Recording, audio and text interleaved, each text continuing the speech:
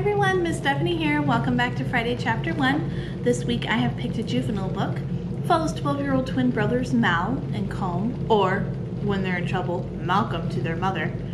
They've had some tragedy in their lives. Their father was killed in a car accident when they were just 10. And now Mom's decided they need a fresh start. So she got a new job and is moving them from Dallas all the way up to Chicago. The title is called The Phantom Tower. It's by Keir Graff.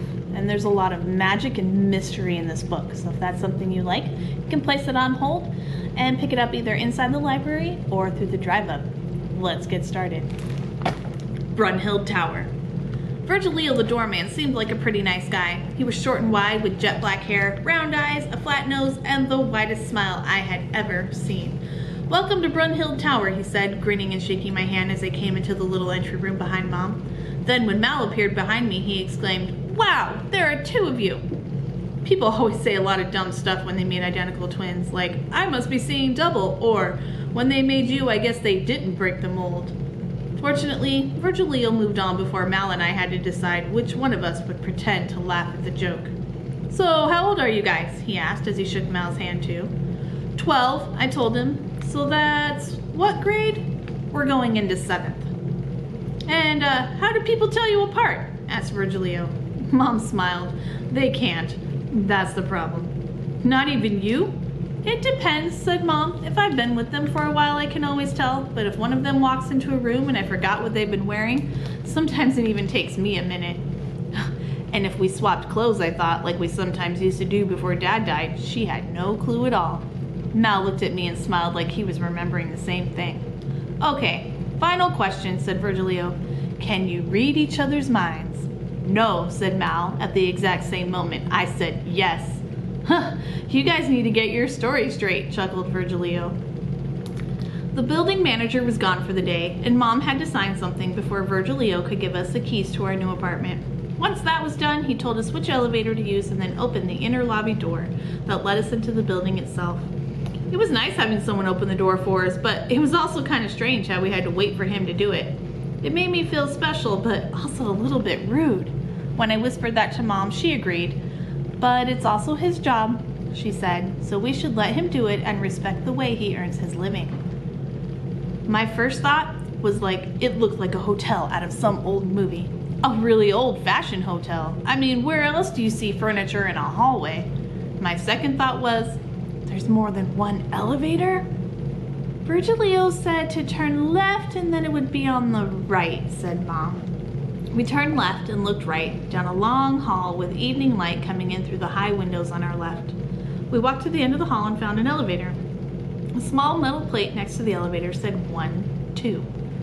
"That's not right," said Mom, shaking her head. "Our apartment number is 1404. We're in the wrong tier." "Tier? What's that?" asked Mal. "There are 3 elevators in this building, and each elevator serves 2 apartments on each floor. Each stack of apartments is a tier. We must have walked past ours." We retraced our steps and found another elevator where we'd first turned right. The place was so elegant that even the elevators blended into the scenery. The metal plate beside the doors read 3-4. "That's it," said Mom. "We walked right past it." I pushed the buttons and looked up to see a semicircle of brass numbers just above the door. After a moment, an arrow started moving counterclockwise through the numbers as the elevator started to come down. "I know what you're thinking," I told Mal. "You do not," he said. I did know what he was thinking at that moment, though. Even if he wasn't transmitting his thoughts, he was missing our old place, where he knew where everything was and how it all worked. But I knew he was also starting to feel a little bit curious about our new home, just like I was. The elevator doors opened, and it sounded like there was an old-fashioned bell trying to ring, but something was stuffed inside. Instead of ding, it went tink. "How many floors are in this building, Mom?" I asked as the door closed behind us. "Check out the buttons, stupid," said Mal, nodding at the panel. I punched him in the arm and then looked. The highest button was labeled 17. 17 floors, I said. "What's our apartment number again?" 1404, said Mom. "Oh, we are going to have a rock star view," said Mal. I looked at the buttons again, pushed 14, then I noticed something weird. There was no 13, I told Mal and Mom. "People used to be superstitious about the number 13, said Mom. They thought it was unlucky." "That's called triskaidekaphobia," said Mal, with a smug smile on his face. I thought about punching him for just knowing that, but decided to save it for something more annoying, because it was kind of an interesting word. They would leave out the number 13 whenever they could, continued Mom. Most old buildings don't have a 13th floor. Well, they do, I started to say. But they're numbered 14, said Mal. I glared at him. When Mal finished my sentences, it wasn't because he was reading my mind. It was because he couldn't help interrupting me. So when you think about it, we're on the 13th floor, Mal explained, just to make sure we all knew he had figured it out.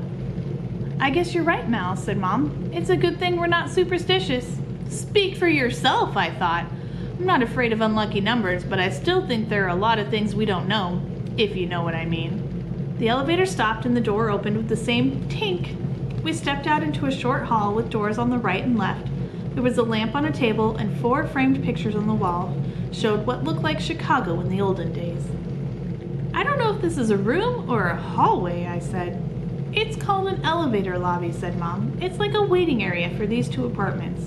Right then, Eric meowed really loud. Better hurry, I think he has to use the litter box, said Mal. Mom unlocked the top lock, then the bottom lock, and pushed the heavy front door open. She turned on the lights, and we squeezed past her and ran into the apartment. I put down the cat carrier and took a look around. Well, there was no mystery yet in there except no 13th floor. I've heard of that before. Well, if you like what you heard, click the link, put it on hold, and I'll see you next time. Bye!